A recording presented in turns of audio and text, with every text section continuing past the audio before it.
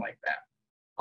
Offensive line, important traits. I like having guys that are tough as heck, and it doesn't mean that you fight everybody you see, but it develops through school, through the weight room, job, and failure. And it's a show me, don't tell me, uh, you know, entire philosophy. Okay. And the biggest thing is just getting kids that it matters. Okay.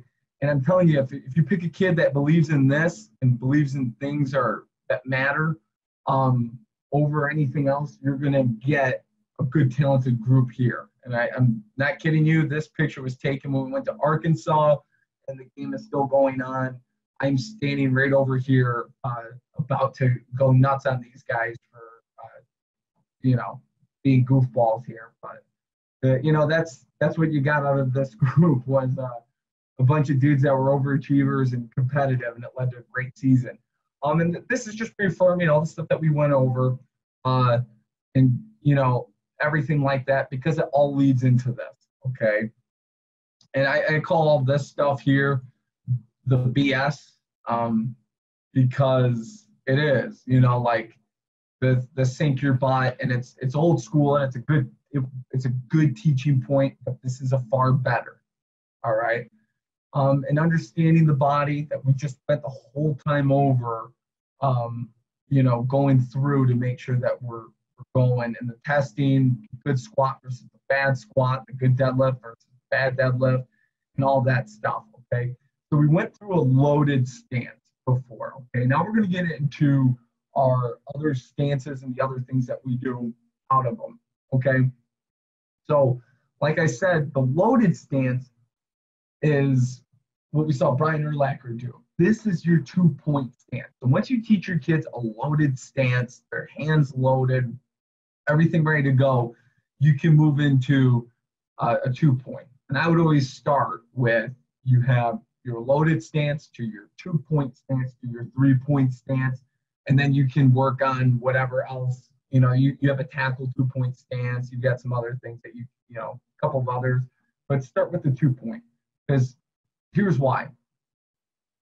Right here, I told you guys, it all starts with your feet. Okay, if you have a guy that has his feet, his heels up in the air, or his lower half isn't good, eliminate the focal point of the hand being in the dirt for the kid.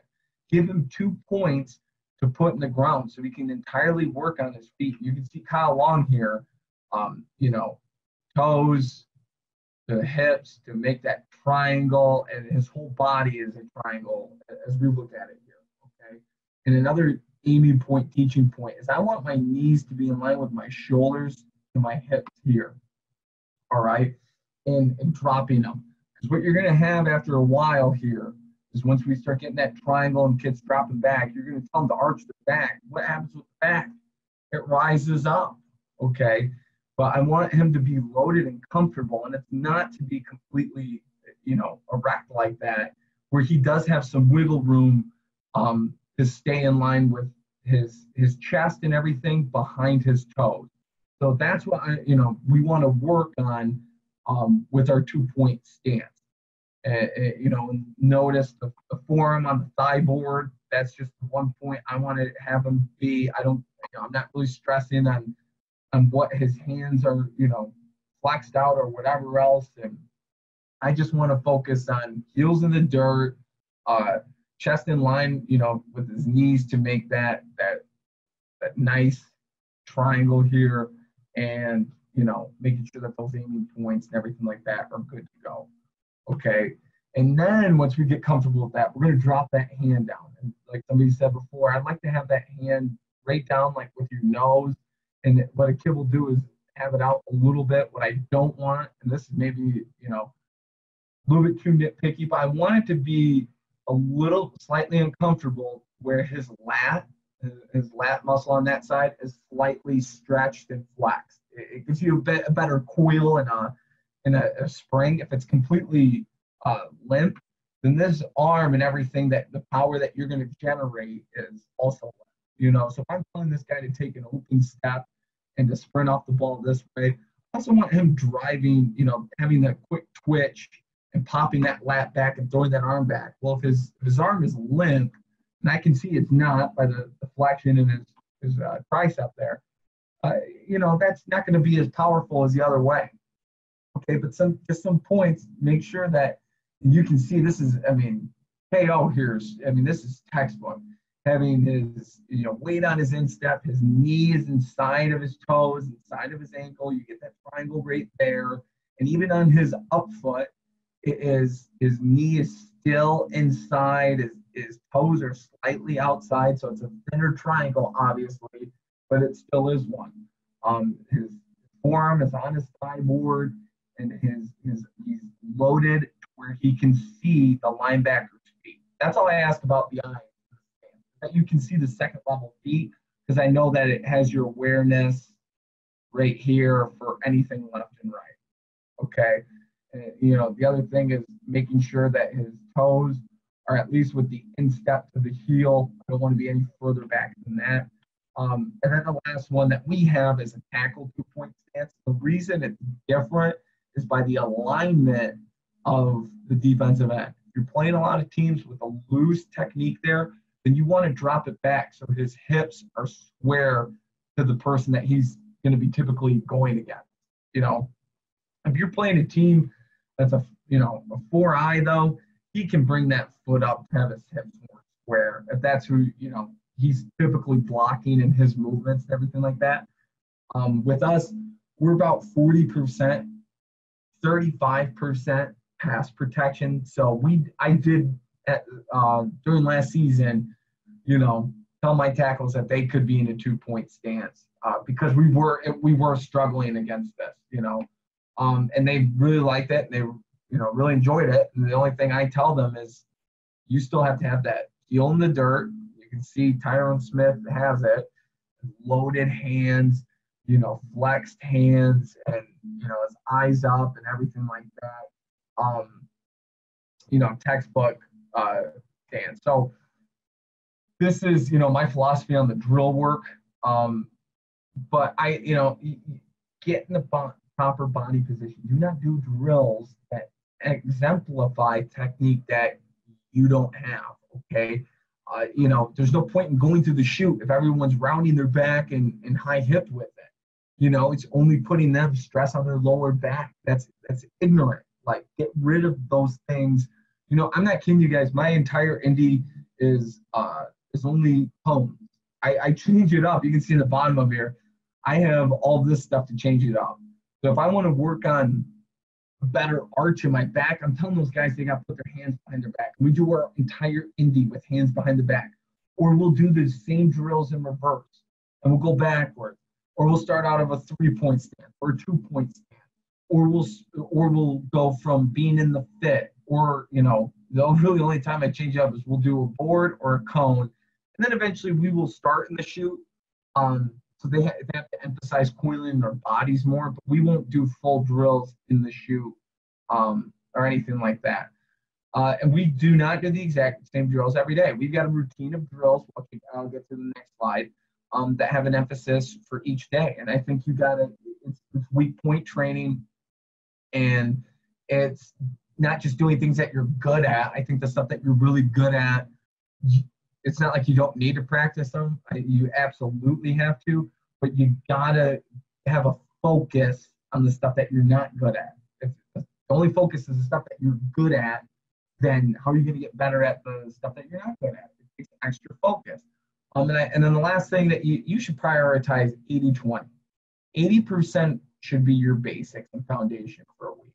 And then 20% needs to be game plan specific, because there are certain weeks where we're asking our guys to do stuff that they're not totally accustomed to.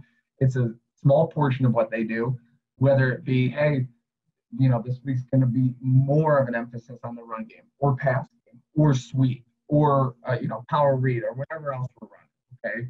And here's a week of our indie.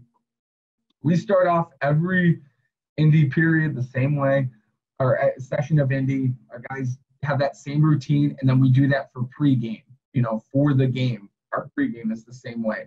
So our guys are always engaged and dialed in on the same mindset, kind of like Pavlov's dog. And then, Tuesday is our run blocking day.